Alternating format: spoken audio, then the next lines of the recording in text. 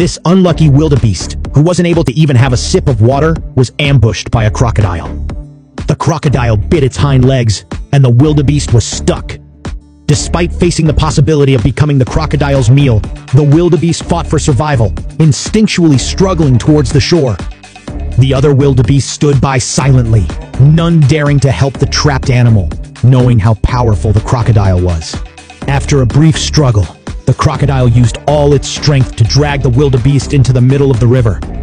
If the crocodile succeeded in pulling the wildebeest back into the water, the wildebeest would be torn to pieces. The wildebeest had no chance of escaping from a crocodile that was almost as big as itself.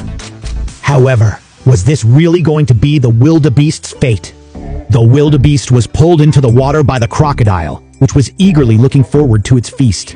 Just when things seemed hopeless for the wildebeest, two hippopotamuses suddenly approached the crocodile.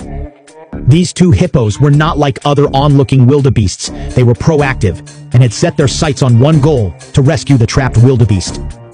With their incredible strength, the hippos charged towards the crocodile and liberated the wildebeest from its grasp. The crocodile had no choice but to flee from the victorious hippos. In the end, with the help of the hippos, the wildebeest was able to escape from certain death,